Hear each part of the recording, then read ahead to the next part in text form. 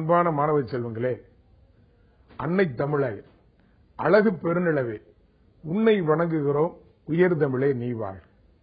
ஏன் தமிழுக்கு வணக்கம் செலுத்தி நம்ம ஆரம்பிக்கிறோம் அப்படின்னா, நீங்க எல்லாம் மிக அருமையாக மேல்நிலை பொதுத் தேர்வுக்கு தயாரிச்சு தேர்வுக்கு ஆயத்தமா இருக்கீங்கன்னு தெரியுது. இப்ப நம்ம தமிழ் 2ஆம் தாள் பொது தமிழ்ல உங்களை சொல்ல போறோம். அதை பத்தி நீங்க கேட்க போறீங்க. குறிப்பா மாணவ செல்வங்களே, தந்தி டிவி வெற்றி நிச்சயம் அப்படின்னு ஒரு நிகழ்ச்சியை இதன் மூலமா உங்களுக்கு தர்றாங்க. உங்களுக்கு வெற்றி உறுதி, அது எங்களுக்கு தெரியும். இப்ப பாருங்க, தமிழ் 2ஆம் தாள் இது எப்படி நாம எழுதணும், தமிழ் 2ஆம் தாள்ல என்னென்ன பாடம் இருக்கும் அப்படின்றது உங்களுக்கு கொஞ்சம் சொல்லிட்டு தொடங்குறோம். எந்த ஒரு விருப்பமும் நம்ம கையில் இருக்கா, அதை எப்படி பெறுவோம் அப்படின்ற வாய்ப்பும் உங்ககிட்ட இருக்கு. அத மாணவ செல்வங்கள் பெறணும். தமிழ் 2ஆம் தாள்ல நமக்கு 80 மதிப்பெண்கள், அதுக்கு ஏற்கனவே 20 மதிப்பெண்கள் பள்ளியில உங்களுக்கு அக மதிப்பீடு. அது என்னன்னு தெரிஞ்சுக்கங்க. கேட்டல், பேசுதல், எழுதுதல், வாசித்தல், இப்படின்னு உங்கள்கிட்ட நிறைய திறன்கள் இருக்கான். அதுக்காக ஒரு 20 மதிப்பெண்கள் வழங்கப்பட்டிருக்கலாம். அது விட்டுருங்க. இப்ப நாம 80 மதிப்பெண்களுக்கு தயாராக போறோம். தமிழ் 2ஆம் தாள். இந்த 2ஆம் தாள்ல என்னென்ன இருக்கும் பாடம் அது தெரியணும்ல. உரைநடை, அப்புறம் பாருங்க துணை பாடம், பாணயம் பாராட்டல், தமிழாக்கம், அப்புறம் படைப்பு திறனை வளர்ப்பதற்காக ஒரு பழமொழியை கொடுத்து எழுத சொல்றது, கவிதை எழுதுதல், இன்னொன்னு நிறைவா மொழித்திறன் வளர்ப்பயிற்சி. இப்படி பிரிச்சிருக்காங்க. சிரமமா இருக்கா? ரொம்ப எளிமைதான் தம்பி, எல்லாம் உங்க கையில இருக்குன்னு சொன்னேன்ல. இந்த உணர்வும் உயர்வும் நாம பெறுவதில் தானே. அது 2ஆம் தாள்ல தான் அதிக மதிப்பெண் பெறலாம். எப்படி அப்படின்னு பாருங்க.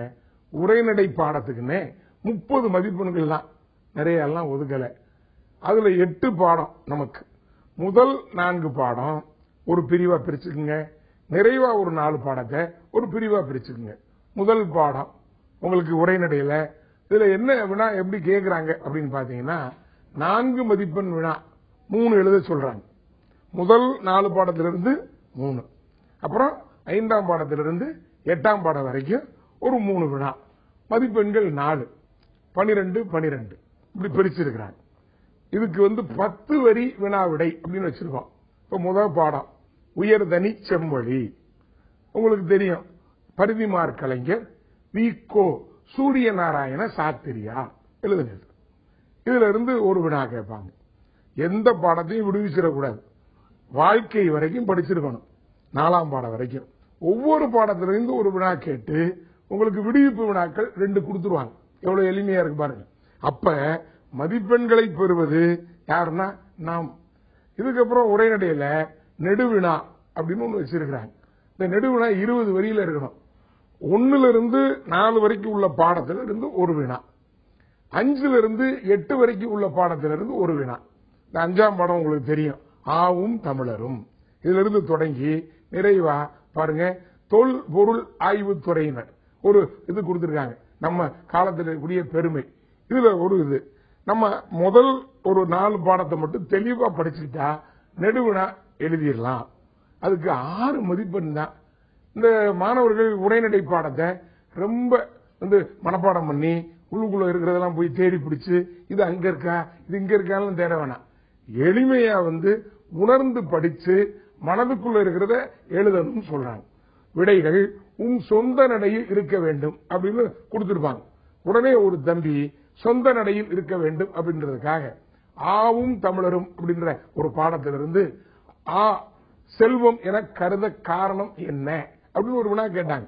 நம்ம தம்பி ரொம்ப கெட்டிக்காரரா, ஆ என்றால் ஆ, அந்த ஆ ஆ ஆகும். இந்த ஆ உங்களுக்கு ஆ ஆக கருதப்படுகிறது. ஆ என்று சொல்லுகிற பொழுது அதை ஆ என்றே சொல்வார்கள். இது ஆ ஆ ஆ என கூறிக்கொள்ளலாம். இது ஆ என்று சொல்லி முடிப்போமா அப்படின்னு முடிச்சிருக்காரு. இந்த தம்பிக்கு நம்ம என்ன செய்யலாம்? நல்ல பிள்ளையா, கெட்டிக்கார பையனா? இப்ப என்ன பண்ணுவாங்க? ஆ அப்படின்னு பார்த்து உங்களுக்கு பிடித்த ஒரு மதிப்பெண் வழங்குவாங்க. நமக்கு எல்லாம் என்ன பிடிக்கும்? உங்களுக்கு எல்லாம் ரொம்ப பிடிச்சது எது? சுழியம். சுழியம்னா என்ன? முட்டை. முட்டைனா என்ன? உலகம். இப்படி எல்லாம் எழுதப்படாது. புரிந்து படிச்சு எழுதணும். அதான் முக்கியம். தேர்வு ரொம்ப எல்லாம் சிரமம் கிடையாது. இத யார் ஒருத்தர் எளிமையா படிக்கிறாங்களோ, மனதுல உள்வாங்குறாங்களோ, அவங்க வெற்றி பெறாங்க. நீங்க வெற்றி நிச்சயத்துக்கு சொந்தக்காரங்க இல்லையா? சரி, இப்ப உரைநடை பாடத்தை நாம தெளிவா படிச்சு 30 மதிப்பெண்கள் பெற போறோம். மாணவ செல்வங்கள் கவனமா எழுதுறத பாருங்க. பத்தி பத்தியா எழுதி கட்டம் கட்டமா போட்டு, ஒரு தம்பி இருக்கிற கலர் இதெல்லாம் வண்ணம்லாம் தீட்டி, அதுல பாருங்க அதுக்குள்ள நாமம்லாம் போட்டு, அதுல பட்டையெல்லாம் அடிச்சு, அதுல இருக்கிறதெல்லாம் பத்தான்னு இன்னொரு தம்பி இயேசுவை கூப்பிட்டு, இன்னொருத்தர் அல்லாவை கூப்பிடுறார். அது இல்ல. நமக்கு என்ன வேணுமோ அதை சரியா ஒருத்தர் செஞ்சுட்டா உரைநடை பாடத்துல 30 மதிப்பெண்கள். மதிப்பெண்களை பாருங்க அருமையா வழங்கணும்னு சொல்லியிருக்காங்க. அதுல உரைநடை பாடம் ரொம்ப உங்க விருப்பத்தோட படிக்கிறீங்க. 8 பாடம் பிரிச்சுக்க சொன்னேன். 1ல இருந்து 4 பாடம் கண்டிப்பா வினா விடை இருக்கு. அதே மாதிரி 5ல இருந்து 8 வரைக்கும் வினா எழுதணும். தம்பிகள் நல்லா தயாரிச்சுட்டு இருக்கீங்க. இப்ப உரைநடை பாடத்துல நாம எழுத போறோம். தெளிவா எழுதி வெற்றி பெறலாமா? இப்போ அடுத்து உங்களுக்கு பிடிச்சது எது? கதை. கதை கேட்டு வளர்ந்தவங்க தானே நீங்க. அதனால உங்களுக்கு துணை பாடம் அப்படின்னு ஒரு பிரிவு பிரிச்சிருக்கோம். அதுல 20 மதிப்பெண்கள் வழங்குறோம். அந்த 20 மதிப்பெண்களை எப்படி வழங்குறோம்னு பார்த்தா நீங்க உங்களுக்கு ஆச்சரியமா இருக்கும். துணை பாட கதைய நாங்க 4ஆ பிரிச்சிருக்கோம். அந்த 4 எப்படி அப்படின்னு பாத்தீங்கன்னா, கருப்பொருள் சுவை குன்றாமல் வரைதல் அல்லது நாடக வடிவம், இது ஒரு பிரிவு தம்பி. அடுத்து இன்னொரு பிரிவு என்ன சொல்றாங்க அப்படின்னா, மனம் கவர்ந்த கதை மாந்தர் அல்லது கற்பனை கதை, இப்படி 4ஆ பிரிச்சிருக்கோம். இதுல பாருங்க 10 கதையில தேர்வுல 8 கதை கேட்டுறாங்க. எவ்வளவு பாருங்க, எளிமையை தெரியுதா? உங்க விருப்பத்தை நான் உணர்றேன். நீங்க என்ன பண்ணணும், 1ல இருந்து 5 வரைக்கும் இருக்கிற கதைய மிக அருமையாக படித்தா எழுதிடலாம். தம்பி நீங்க செய்ய வேண்டியது என்ன தெரியுமா? எழுதுறது கருப்பொருள் சுவை குன்றாமல் வரைதல். நாடக வடிவம் எழுதுறதுக்கு சிரமப்படுவீங்க. காட்சி களம் இதெல்லாம் உங்களுக்கு ரொம்ப சிரமம் தானே. அதனால அதை விடுத்துருங்க. மேல பாருங்க அல்லது கொடுத்து 2, அடுத்து இதுலயே அல்லது கொடுத்து 2 பிரிவு பாருங்க. இது 4ஆம் பிரிவுல எண் 13ல உங்களுக்கு எவ்வளவு அருமையா கேட்கிறாங்க. மகன் அல்லது சட்டை கதையில் உங்களுக்கு கருப்பொருள் சுவை குன்றாமல் வரைக. அடுத்து பாருங்க, பால்வண்ணம் பிள்ளை அல்லது மூக்கப்பிள்ளை வீட்டு விருந்து, இதை நாடக வடிவத்திலே எழுதுக. இப்படி கேட்டாங்கன்னா என்ன செய்வீங்க? என்ன செய்யணும்? மகன் இல்லாட்டி சட்டை 4 கொடுத்து 1 எழுத சொல்றாங்க தம்பி துணை பாடத்துல. இது ஒரு பக்கம் இருக்கா? அடுத்து இன்னொரு துணை பாடம் இருக்கு. இந்த 10 மதிப்பெண்கள் இதுல நிறைவு பெறுதா? இன்னொரு 10 மதிப்பெண்கள் எப்படின்றத பாக்குறதுக்கு ரொம்ப நேரம் இல்ல, கொஞ்ச நேரம் காத்திருப்போமா? ஆமா, வெற்றி நிச்சயம். பொறுத்திருப்போம், வெல்வோம், வருக சந்திப்போமா? மாணவ செல்வங்களே, இப்ப நம்ம பொது தமிழ்ல தமிழ் 2ஆம் தாள்ல எப்படி எழுதுனா வெற்றி பெறலாம் என்பதை தந்தி டிவி மூலமா வெற்றி நிச்சயம் அப்படின்னு சந்திச்சுட்டு இருக்கோம். ஏற்கனவே பார்த்தோம் துணை பாடம். ஒரு 10 மதிப்பெண்களுக்கு எப்படி எழுதுன்னு முதல் சொன்னோம். 4 கதை கொடுத்தாங்க, 2 கதை எழுத சொல்லியிருக்கிறாங்க. நீங்க பாருங்க, அதுல ஒரே ஒரு கதையை தேர்வு பண்ணி எழுதணும். ரொம்ப எல்லாம் சிரமம் கிடையாது. அந்த 13 பிரிவு முடிஞ்சிருச்சா? இதுல எல்லாம் பல தம்பியை பண்ற தவறு என்ன தெரியுமா? 13லயே 2 கதையை எழுதி வச்சுட்டு வந்துடுறாங்க. தெரிஞ்சதுன்னு எழுதுறீங்க. என்ன பண்ணுவாங்க யோசிச்சு பாருங்க. அடுத்து 14 அதை படிக்கணும். ஓர் உல்லாச பயணம் அல்லது படிக்கிறது அல்லது மகன் கதையில் மனம் கவர்ந்த கதை மாந்தரை பற்றி எழுதுக. அப்படி ஒண்ணு கேக்குறாங்களா? அல்லது பழிக்கு பழி கிளிசல், இதுல உனக்கு கற்பனையாக ஒரு கதை எழுதுக அப்படின்னு சொல்லலாம். இன்னொன்னு, ஒவ்வொரு கல்லாய் என எண்ணி ஒருவர் வீடு கட்டி உயர்ந்ததாக ஒரு கற்பனை கதை எழுதுக. இப்படி 4 கொடுக்குறாங்க 14. நம்ம அதுல எழுத வேண்டியது ஒன்னே ஒண்ணுதான். அந்த ஒரு கதைய மனம் கவர்ந்த கதை மாந்தர் அப்படின்னு உள்வாங்கிக்கணும். இப்ப நமக்கு நீங்க யோசிப்பீங்க அது என்ன அப்படின்னா, எல்லா துணைப்பாட கதையிலையும் ஒரு உள்ளடக்கம் போடுங்க, ஒரு குறிப்பு சட்டகம் காட்டுங்க, இந்த முன்னுரை முடிவுரை போடுங்க, அதுக்கு 2 மதிப்பெண் வழங்குறாங்க. இந்த முன்னுரைனா என்ன அப்படின்றது உங்களுக்கு தெரியணும்ல. பால் வண்ணம் பிள்ளை கதை. இந்த கதையோட ஆசிரியர் புதுமை பித்தன். முன்னுரை, இந்த கதையை பாருங்க. சிறுகதை மன்னன் என்று அழைக்கப்படுபவர் அந்த காலத்தில் பெருமை சேர்த்த புதுமை பித்தன். இவர் மிக சிறந்த எழுத்தாளர். இவருடைய கதைகள் பல. இவருடைய ஒவ்வொரு கதைகளும் சமூகத்தை எதிர்நோக்கியே செல்லும். நமக்கு பாடமாக பால் வண்ணம் பிள்ளை என்ற ஒரு கதை வைக்கப்பட்டிருக்கிறது. இக்கதையில் பால்வண்ணம் பிள்ளை கதையில் அப்படியே எழுதலாம். கருப்பொருளை சுவை குன்றாமல் பின்வருமாறு காண்போம். இதுதாங்க முன்னுரை. இந்த கதைக்கு உள்ளடக்கம்லாம் போட்டு பால்வண்ணம் பிள்ளையை பற்றி கதையை எழுதிடலாம். எழுதிட்டு நிறைவா முடிவுரை. இந்த முடிவுரை சொல்றப்ப ஒரு 4 வரி புதுசா சொல்லணும்னு நினைக்கிறாங்க. இவ்வளவுதான். பால்வண்ணம் பிள்ளை கதையிலிருந்து தான் பிடித்த முயலுக்கு 3 கால் என்று வாழ்ந்தவர்கள் வாழ்விலே உயர்ந்ததில்லை என்பதை தெரிந்து கொண்டோம். தன் மனைவியை உணராது, அவர் சொன்னதை விரும்பாது, தன் விருப்பத்திற்கே வாழக்கூடியவர்கள் மனிதர் அல்ல. இதிலிருந்து என்ன புரிந்து கொண்டோம்? விட்டுக் கொடுத்து வாழ்பவர் வாழ்விலே கெட்டு போவதில்லை. நாமும் விட்டுக் கொடுத்து வாழ்ந்தால் குடும்பம் ஒரு கதம்பம், இது பல வண்ணம், தினமும் வெற்றி பெற முடியும் அப்படின்னு சொல்லி முடிக்கலாமா? இவ்வளவுதான். இந்த முன்னுரை முடிவுரைக்கு மதிப்பெண்கள் தர்றாங்க. அதை நீங்க மறந்துடக்கூடாது. நீங்க கதையா எழுதிட்டு போனீங்கன்னா 10க்கு 10 பெற முடியாது. அப்ப இந்த உட்தலைப்பு எடுத்து உள்ளுக்குள்ள எழுதுறதுக்கு 4, அந்த முன்னுரை முடிவுரைக்கு 2, மாணவர் கருத்து அல்லது நீதி கருத்து அப்படின்னு எழுதுனா அதற்கு ஒரு 1 என 10 மதிப்பெண்களை அப்படியே உங்களுக்கு போட்டுக்கிட்டே இருப்பாங்க. நீங்க அதிக மதிப்பெண் பெற்ற மகிழ்ச்சியில இருக்கிறது தெரியுது.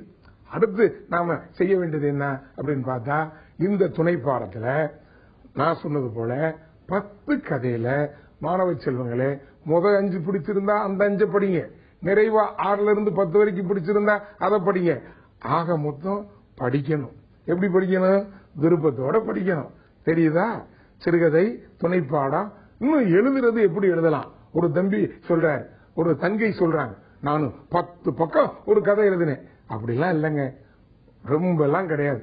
3 பக்கத்துக்கு மேல கதையே போகக்கூடாது. பக்கம் பக்கமா கதை எழுதி கதை மட்டும் விட்டுறாதீங்க, அப்புறம் நேரம் பத்தாது. அடுத்து நமக்கு இன்னொரு 10 மதிப்பெண்கள். அது என்ன தெரியுமா? செயல் நயம் பாராட்டல். பா நயம் பாராட்டல். செயலில் பொருள் உணர்ந்து அதில் இருக்கக்கூடிய திறன்களை வெளிக்கொணர்தல். எல்லாம் ஒண்ணுதான். இதுல என்ன பண்றோம்? ஒரு சிரமமும் கிடையாதுங்க. பாரதியார், பாரதிதாசன், கவிமணி தேசிய விநாயகம், நாமக்கல் கவிஞர் வே. ராமலிங்கனார், இவங்களுடைய 4 பாடல்ல ஒரு பாடலை தர்றாங்க. அந்த பாடலில் இருக்கக்கூடிய நயங்களை எடுத்துக்காட்ட சொல்றோம். அவ்வளவுதான். இதுக்கு என்ன செய்யணும்? அந்த பாடலை திரும்ப திரும்ப படிக்கணும். ஒரு தம்பி என்ன செய்யறாரு? ஒரு முன்னுரை போடணும், ஒரு முடிவுரை போடணும், பாடலுக்கு ஏற்ற தலைப்பு சொல்லணும். முன்னுரை அப்படின்னு போட்ட உடனே ஒருத்தர் எழுதுறார், பாரதியார், பாரதியார் எட்டயபுரத்திலே பிறந்தார், பாரதியார் பல கவிதைகளை தந்தார், பாரதியார் தேச விடுதலைக்காக பாடுபட்டவர், பாரதியார் தந்த பாடல்கள் கண்ணன் பாட்டு, குயில் பாட்டு, பாஞ்சாலி சபதம் என 30 பிரிவுகளாக பிரிக்கப்பட்டது. நமக்கு பாரதியாருடைய பாடல் இங்கே தரப்பட்டிருக்கிறது அப்படின்னு சொல்லி இந்த கவிதையோட பெருமையை ஒரு 4 வரி சொல்லுவார். அந்த காலத்துல பொதுவா கவிமணி இதெல்லாம் நீங்க உள் வாங்கி எழுதுவீங்க, எனக்கு தெரியும். இருந்தாலும் உள்ளத்து உள்ளது கவிதை, இன்பம் உருவெடுப்பது கவிதை, தெல்ல தெளிந்த தமிழில் உண்மை தெளிய உரைப்பது கவிதை அப்படின்னு கவிதையை பற்றி அன்று கவிமணி பெருமையாக கூறினார். அந்த பாடலில் உள்ள நயங்களை பின்வருமாறு காண்போம். திரண்ட கருத்து, மைய கருத்து, சொல் நயம், இதுக்கு ஒரு 2 மதிப்பெண். அப்புறம் பாருங்க, நயம் அப்படின்னு வச்சு எதுகை நயம், மோனை நயம், கற்பனை நயம், அணி நயம், சந்த நயம், அப்படி சுவை நயம் அப்படின்னு சொல்லிட்டு பாடலுக்கேற்ற தலைப்பு, நிறைவா முடிவுரை. இந்த உடனே ஒரு தம்பி சுவை நயம்னு சாப்பிட்டது நினைக்கப்படாது. அந்த காலத்துல நம்ம உடம்பின் கண் பட்டு தோன்றுவது 8 நகை, நகை, அழுகை, இழிவரல், மறுக்கை அச்சம் பெருமிதம் வெகுளி உவகை என்று அப்பால் எட்டே மெய்ப்பாடு என்ப. இந்த உடம்புல பற்று தோன்றுவது 9வது ஒரு நிலை இருக்கு, அதுக்கு பேரு சமநிலை. அது நம்மால் அடைய முடியாது, துறவிகள்லாம் அடைய முடியும்.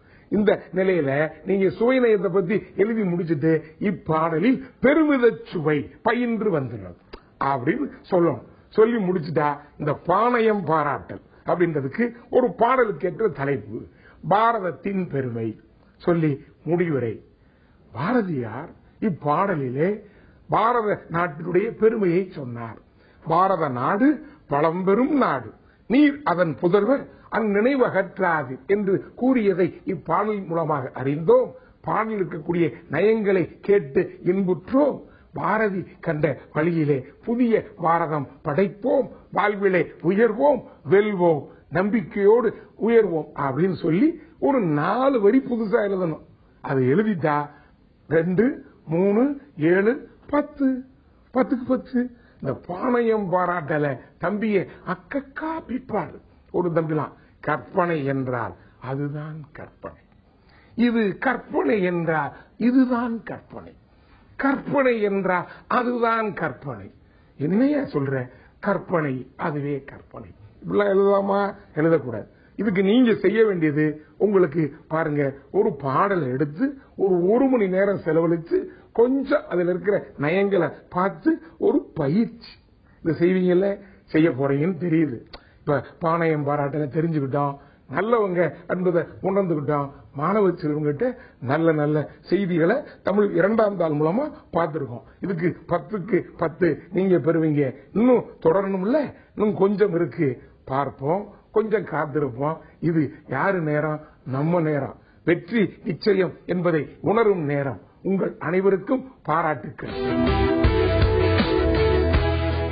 அன்பார்ந்த மாணவ செல்வங்களே, ஒரு அருமையான சந்திப்பை பெருமையா கருதி தந்தி டிவி மேல்நிலை 2ஆம் ஆண்டு எழுதக்கூடிய அரசு பொதுத் தேர்விலே வெல்லக்கூடிய மாணவர்களுக்கு தமிழ் 2ஆம் தாள், அதுல நாம அதிக மதிப்பெண் பெறுவது எப்படி அப்படின்னு பார்த்துட்டு வந்தோம்.